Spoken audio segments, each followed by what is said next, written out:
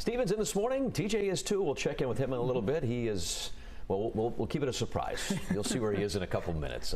But a weather-dependent event weekend once again this weekend. And a very big weekend, a lot of events going on, of course, across the area. We have, not a washout, but definitely some shower chances in the forecast. Looking at Newport Harbor, we're looking dry right now, temperatures in the 70s. We have a heat advisory once again in effect for this afternoon. That's for feels like temperatures away from the shoreline in the mid to upper 90s. So here is that heat advisory. Again, it's for this afternoon. And now Saturday afternoon as well, it has been included and extended for another day.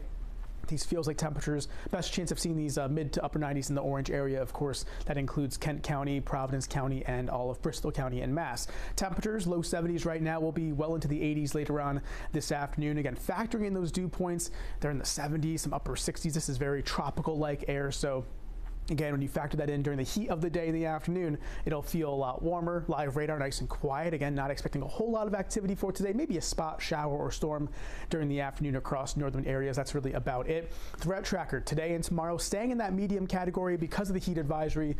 Find ways to stay cool, stay hydrated, of course, during the afternoon hours if you're going to be out and about. Muggy meter going forward next few days. Notice these dew points staying in the 70s right through Sunday. Then they finally drop off as we go into next week. We should get some relief from the heat with temperatures actually back into the 70s, believe it or not, as we go into that 7-day forecast. So satellite and radar, we have our next weather system off to the west, a frontal boundary with the low pressure here. This is going to be slowly making its way eastward. It's going to be giving us a few shower chances, not only Saturday, but also as we go into Sunday as well. So although I don't see a washout this weekend, certainly some shower chances in the forecast for both days. Now let's time things out going through today. Of course, here's 11 a.m. looking at temperatures well into the 80s. Some sunshine, some clouds around as we go into the afternoon hours. Here's that shower storm chance across northern areas. That's the best chance of seeing some activity later on today. Then we all getting on some action later on tonight with some showers and storms passing on through. It's not going to be a big deal, but certainly could make for some rumbles of thunder out there and even some heavier bursts of rain at times. Then as we go into Saturday, notice the gray on the screen. This is 7 a.m. Lots of clouds around, some early morning fog. Temperatures in the 70s rising quickly back into the 80s.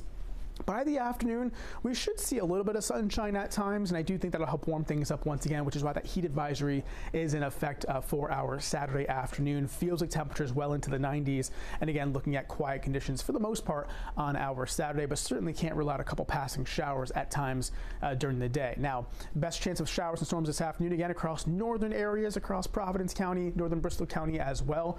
And then as we go into today's forecast, again, most of us stay dry, partly cloudy, muggy, humid temperatures well into the 80s to near 90 during the afternoon. Bay forecast looking quiet as well, waves 1 to 2 feet, southwest winds shifting south about 5 to 10 knots, and a high tide occurs later on this morning just before 7 a.m. Beach forecast also not too bad, looking at dry skies and the low rip current risk. 7-day forecast for you.